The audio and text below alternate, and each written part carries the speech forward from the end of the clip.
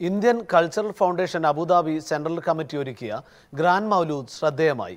നബിദിനത്തിന്റെ ഭാഗമായി ICFന്റെ നേതൃത്വത്തിൽ UAEയിലെ വിവിധ ഭാഗങ്ങളിലാണ് ഗ്രാൻഡ് മൗലൂദ് ഒരുക്കിയത്.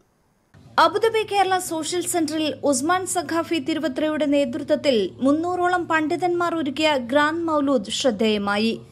ഗ്രാൻഡ് മൗലൂദിൽ പങ്കാളികളാകാൻ നഗരത്തിന്റെ വിവിധ ഭാഗങ്ങളിൽ നിന്നും പതിനായിരങ്ങളാണ് എത്തിയത്. വൈകിട്ട് 6 തുടങ്ങിയ ഗ്രാൻഡ് മൗലൂദും പ്രവാചക പ്രകീർത്തന സദസ്സിലും സ്ത്രീകളും കുട്ടികളും ഉൾപ്പെടെയുള്ളവർ പങ്കെടുത്തു.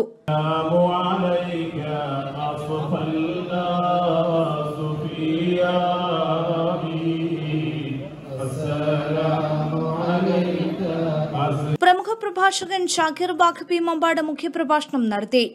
ബുർദ ആസ്വാദനം, 101 സഫ വോളണ്ടിയർമാരുടെ സമർപ്പണം, ഡോക്യുമെന്ററി പ്രദർശനം എന്നിവയും ഗ്രാൻഡ് മൗലൂദിന്റെ ഭാഗമായി ഒരുക്കിയിരുന്നു. സെൻട്രൽ കമ്മിറ്റിയുടെ കീഴിലെ യൂണിറ്റുകളിൽ നിന്നും തെരഞ്ഞെടുത്ത പ്രവർത്തകരാണ് സഫ വോളണ്ടിയർമാർ. വോളണ്ടിയർമാരുടെയും പ്രവർത്തകരുടെയും നേതൃത്വത്തിൽ ഷെയ്ഖ് പാലസിൽ നിന്നും തയ്യാറാക്കിയ ഭക്ഷണമാണ് ഗ്രാൻഡ് മൗലൂദിൽ വിതരണം ചെയ്തത്.